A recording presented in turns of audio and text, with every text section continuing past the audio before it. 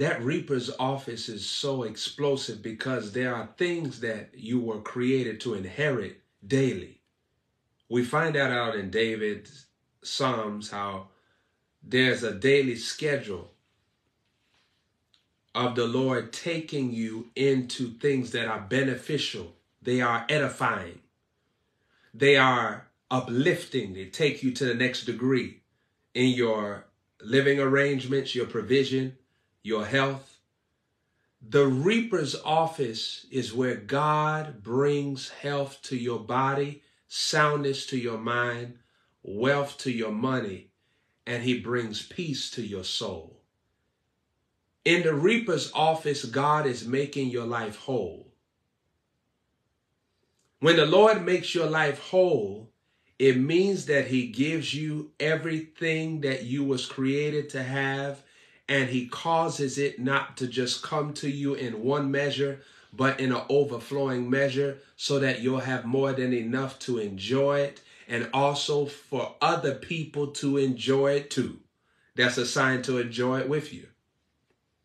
You ever thought about how does God send out a prophet or an apostle to minister to a lot of people and to give impartations? Because they're flowing with wealth of knowledge. They're flowing with the wealth of wisdom. They're flowing with the wealth of increase in their mindset, their intelligence. They have a genius flow. So now they have an overflow for themselves plus you. See, saints, how I operate in my oil is I build oil by studying the word. I build oil by meditating the word. You know, studying is you getting the information. Meditating is you understanding the information. Impartation is you releasing the information.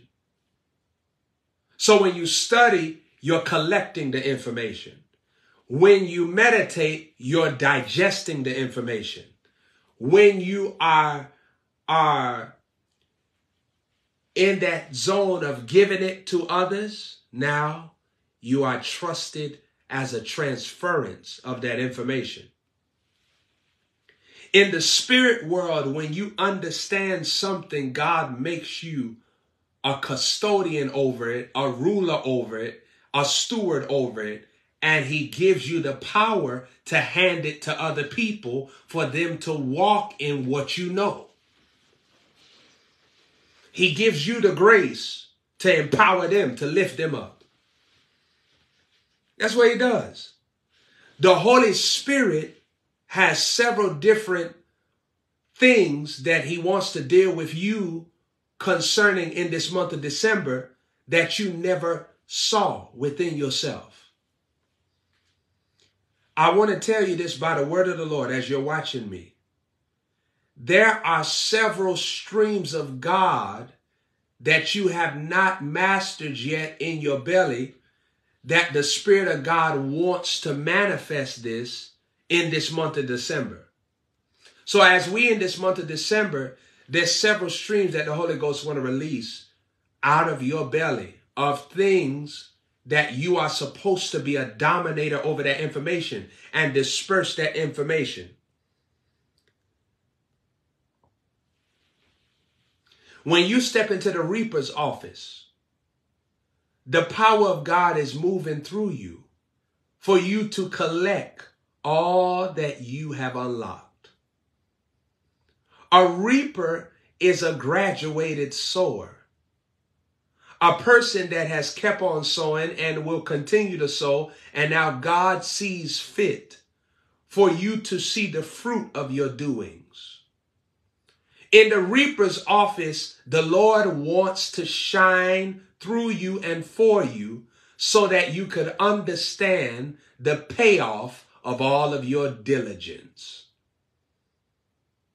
In the reaper's office, God begins to explain to you why you went through that trial, why you went through that disconnection, why you went through that divorce, why you went through that isolation, why you went through that custody battle, why you went through that eviction, why you went through that lost car, why you went through that death in the family, why did you lose your biological parent. He starts showing you why things happen, because it was to be the John the Baptist of the harvest that you're now receiving. It was preparing you the way for the harvest that you're now receiving. Many people never get to the reaper's office, so they never comprehend how great and how good God truly is. They're on the surface level of a lot of things. When somebody steps into that zone of the reaper's office, you'll see the provisional power of Jesus not only flowing for you, but flowing through you. He'll use you to work provisional miracles yourself. You say, well, prophet, how would I work it? In the reaper's office, there is a confession mantle that you're entrusted with. Yeah, God will have you. See, you wasn't just created to confess your sins. You was created to confess your substance. If you live your whole life just confessing your sins all the time, that means that you're wasting your time with the devil. Think about it.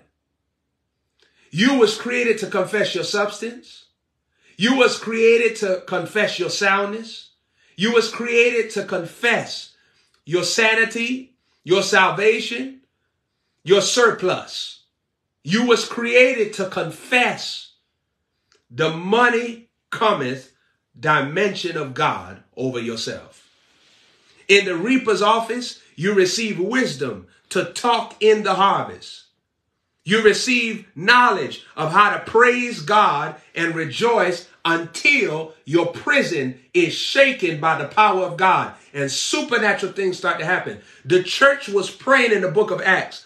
Peter came out with 2 chains on him, and the angel hit Peter and said, get up. We got to go. Imagine, this angel was released because the saints had received the reaper's office. And saints, they reaped the harvest of their prayer. They was in the reaper's office. So now the reaper's office is, they had wanted Peter to come forth. Peter comes forth. And saints, I want you to catch this. Remember, when Peter came forth, they still didn't believe that it was Peter. See, you got to recognize when God gets you into the reaper's office and things start happening that you ask God for, you can't wrestle with it and say that, no, this is not the Lord. No, but you forgot. You prayed and said, Lord, let your will be done. And then somebody died. You said, Lord, let your will be done. And then you disconnected from somebody that you thought was going to be forever. You said, Lord, let your will be done. And then you end up in a situation where you transitioning from one place to the next. And you not recognizing that Peter showed up because you're in the reaper's office. You're reaping what you ask God for. In the reaper's office, you got to keep your discernment sharp. Because the Lord is in the mood to improve your environment. When you're in the reaper's office, the Lord is in the mood to make you feel good about yourself. When you're in the reaper's office, God is in the mood to impress you with your provisional results. When you're in the reaper's office, the Lord wants the healing to finally manifest in your body. The reaper's office is the set time, the due season, where the Lord now is ready to flex his muscle in the financial gym, in the mental gym, in the physical gym. He wants to strengthen all the departments of your life and cause you to become an example for people to see, because you have a soul winning dimension in the reaper's office that causes people that want to convert from Satan over to Jesus because of what Jesus is bringing in that reaper's office that you're in. Now they want to come over.